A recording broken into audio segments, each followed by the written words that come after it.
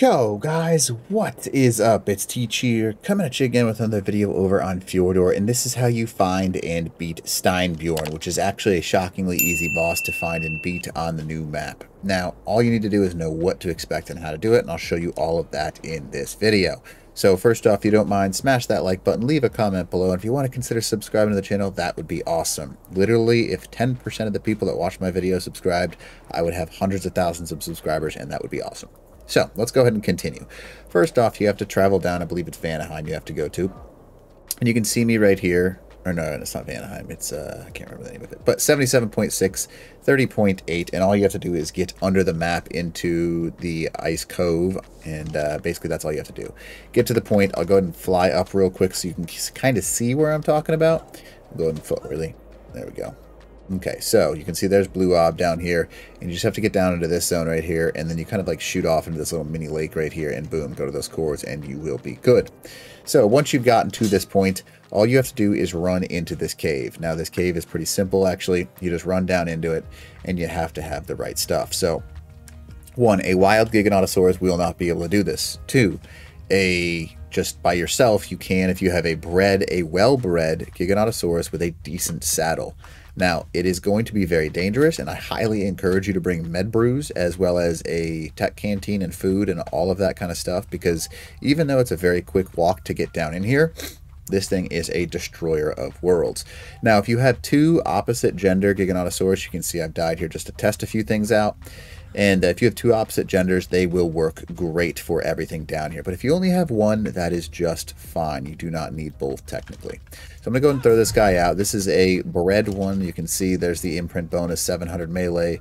A good Giga overall. The other one is not the greatest Giga, so I won't throw it out. I want to show you how to do this with one, but you will need to have good imprinting on it. Now, this guy is going to spawn right here, right in front of you.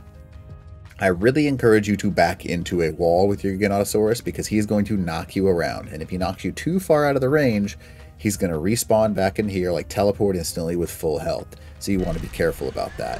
Insert your rune stones. You can see I've spawned underneath him right now. Let me out. Crouching is the best way to do it. And then you're going to go ahead and back up into your corner. You see he spawns right there. You can go first person if you want to, because sometimes third person sucks with this. See that attack he just did right there with the spinny thing? Yeah, that's not something that's fun. That's how he does all of his damage. So I'll go ahead and start attacking, and you can kind of see the amount of damage that he's able to off-put. It's a ridiculous amount. You can see as long as you've got a decent Giganotosaurus, though, you are just fine with that imprint bonus. You're doing about 3,000 a hit. Now, some of the official level Giganotosauruses are doing 2k a hit. I mean, 2,000 melee damage, so it's going to be triple what I'm doing here, so like 7,000 a bite. So if you have, like, once the server's open, you'll be able to easily destroy this thing. But I will warn you ahead of time. See that attack that he just did right there with all those like spinning things? That hurts.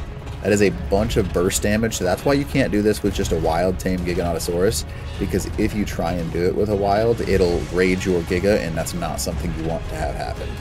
Now, these little rubble guys, as long as you're in the corner like I am right now, you can kind of see me just attacking. You'll be able to hit them before they even get close to coming to kill you. Now, again, you're going to get some pretty crazy loot off of this as well. 30 element is pretty awesome, and here comes those big hits. See, 1, 2, whatever it is, a bunch of them. Yeah, they hurt. It's a big burst damage. It probably does about 2,000, 3,000 damage to whatever you're on. So a high-level Rex army could easily defeat this thing too, by the way. It's basically a full-size boss, so as long as you have the ability to take out a decent boss, like a Gamma-level boss, that is the same equivalent I would call Steinbjorn, or however you properly say it. I'm not going to pretend I know. And that is how I encourage you to do this. You cannot beat this without tanky tanks. So Giganotosaurus, Rexes will do the trick. If you have a really, really good Deinonychus that can help you out, that would be a good thing.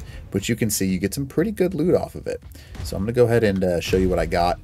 You can see there's 30 elements, so I've earned 60 doing 2 of them. A glider suit, a good Packy saddle, Daedon saddle, a scuba mask, not really of any value, and then the Steinbjorn relic. You can see that. You're going to need this for later on.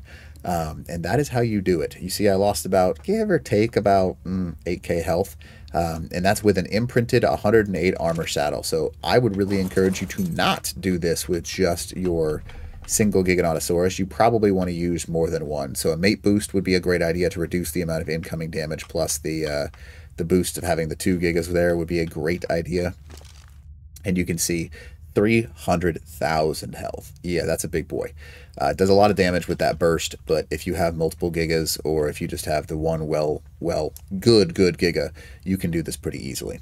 Now, again, if you don't mind, smash that like button, leave a comment below, and if you want to subscribe to the channel, that would be awesome. However, if you want to join me and play on my server cluster, look below, click on the Discord link, and you'll be able to actually join my server cluster. And then if you want 5% off your own servers or server cluster, click below, and you will get a G Portal link to get a certain percentage off. I think it's 5% exactly off of your servers, and they are a great company, and I use them all the time. So hopefully this video helps you out, and teach out.